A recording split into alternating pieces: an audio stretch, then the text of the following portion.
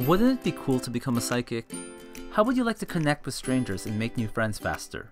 Or perhaps you're into business, or there's just someone you want to impress. Hey Brainwashed friends, I'm Tupaz of Positively Brainwashed, and today I will cover the full facts book of cold reading by Ian Rowland. I've used a lot of these techniques discussed in this book in the past to pretend to be a fortune teller or a psychic. The book is the most in-depth I've ever read in this subject and will break everything down. However, I'm only going to touch up on some of the techniques in this book that are more applicable to your day-to-day lives, such as cold reading and making predictions. So if you really want to trick people, hopefully in an ethical or fun way, that you can communicate with spirits and the dead, read palms, tell people what the future holds based on tarot cards or their astrological signs, or just want to learn how the professionals do it to protect yourself from manipulation, then I suggest you get the book. Now the first technique I'll share is the golden rule of cold reading, which is yes and no but. This means if your prediction or guess is correct, or even just a maybe, simply say and or just keep going and add on. But if your prediction misses, say but and then give an explanation or just make another guess. With all my years of cold reading, this is the most important rule that has helped me. For example, I can tell you're an independent person. Definitely. And based on our conversation, I can tell that you like to lead more than follow. I guess.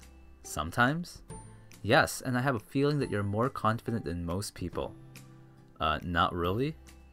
Ah, but I'm sure you can be when you're doing an activity that you love to do. You're right. Now, if you're wondering how can cold reading help you in your day-to-day life, well then remember the old saying, people don't care what you know until they know that you care. Making people feel as if you've known them their whole life can make them instantly feel that you understand and care about them, and it also demonstrates that you're perceptive. Also, it makes for a fun first conversation, because even if you get your guess wrong, they'll wonder, how come he thought that about me? Next, technique number 2 is vanishing negatives. Learn this technique and you will never ever be wrong again when asking a question that prompts a yes or no response. To do this, simply reformat your question to include a negative word like not or don't. And if you get the question right, then simply say something like, yeah, that's what I thought. And if you get it wrong, simply say, no, I didn't think so. Here's an example. Instead of asking, do you work for yourself? Say, you don't work for yourself, do you? No, I don't. No, I didn't think so. Because you don't seem to be cut out to be one of those flashy, egocentric entrepreneurs with all that stress and the hassle. Most of them never get anywhere anyways. Now for the other scenario. You don't work for yourself, do you? Yes, I do actually. Have done for a while. Yeah, that's what I thought. I can tell you're not cut out to be just another 9-to-5 wage slave. That could never be truly fulfilling for someone like you. You have too much drive and too many good ideas of your own. The next technique is to memorize some Barnum statements. These are statements that are true for most people. Here's a few examples. You tend to feel you have a lot of unused capacity, and that people don't always give you full credit for your abilities. Some of your hopes and goals tend to be pretty unrealistic. You often give yourself quite a hard time over your mistakes and shortcomings, which perhaps other people wouldn't even worry about. Now remember, if they reject your statement, remember the golden rule. Yes and no but. So if they deny the last example, you could say, ah, but this tendency is one you have learned to overcome. You have probably learned how damaging it can be to be too self-critical, and respects and all the credit to you for having matured. The next technique is the rainbow ruse. These are statements which credits the person with both a personality trait and its opposite.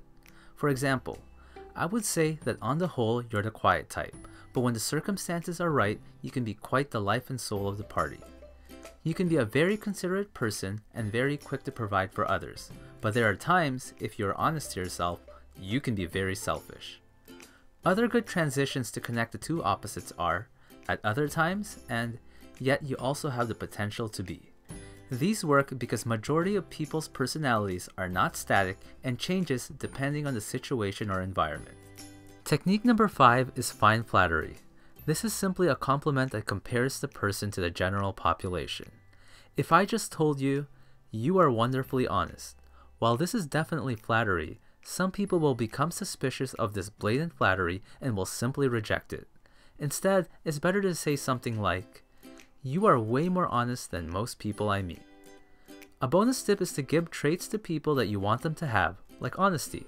Then they'll have to live up to it. So if you want to increase compliance, then compliment them that they're more open-minded than most people. For example, I like how you're so open-minded.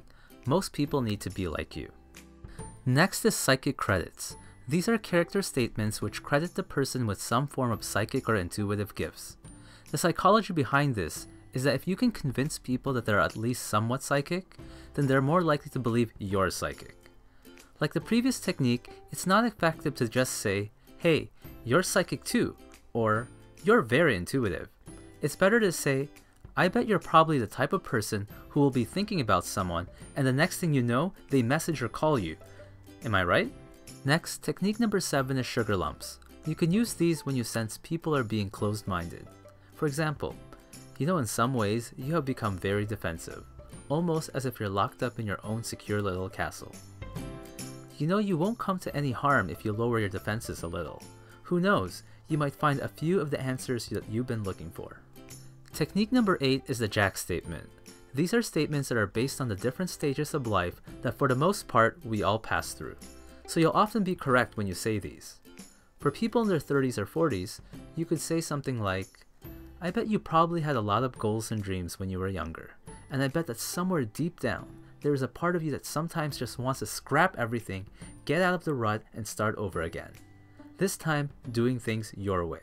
Now for younger people still developing their careers, you could say, now I bet you sometimes feel frustrated that your own ideas, talents, and abilities aren't given their full recognition. Technique number 9 is incidental questions. Now some people won't think you're psychic if you ask them direct questions like, are you satisfied in terms of your career, or is there a problem? Or what is it about your health that concerns you? Because a skeptic would be like, shouldn't you just know that? Instead, it's more slick to add incidental questions at the end of your guesses. Some examples are, now why would that be? Is this making sense to you? Can you relate to this? Does this sound right? The point I'm trying to make is that you want to extract information from people without them realizing it, and your inflection and tone of voice will make a big difference to the success of this illusion.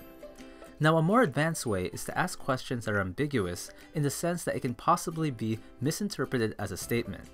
For instance, now you seem like someone who likes to do things their way.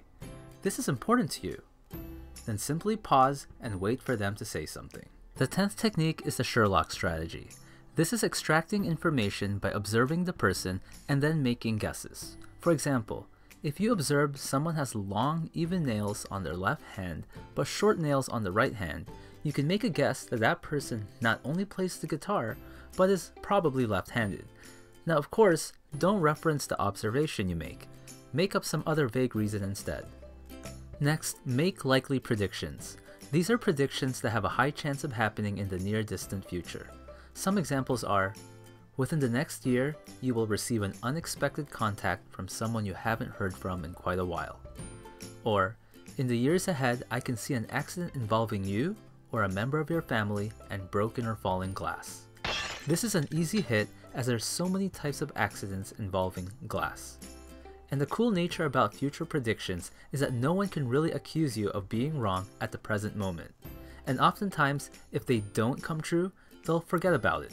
But if it does come true, you will be remembered and they might surprisingly contact you.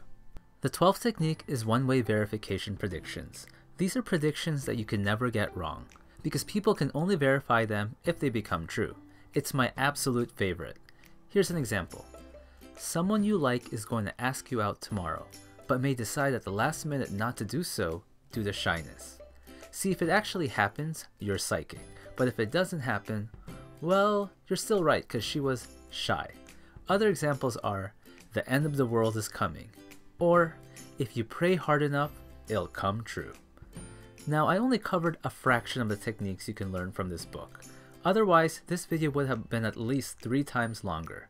But if you enjoyed these, there's a link in my descriptions to give you even more techniques and more examples, as well as more ways to handle situations when your guesses go wrong. Lastly, as a word of precaution, like with many of my persuasion videos, please don't use these techniques to scam and manipulate people. My guideline for manipulation is, if you're doing things that's taking value from people more than you're giving, then that's manipulation. But if you genuinely believe that you're helping someone, or providing entertainment like a magician, or creating win-win situations, then I'm cool with that. Now with that said, I want to know in the comments below, which of these cold reading techniques did you like the most? Thanks for watching. I predict you'll choose one of the following. You'll either A, subscribe and like, B, listen to the share bear over there and show that you care, C, watch this video that YouTube is recommending for you, or D, troll my comment section.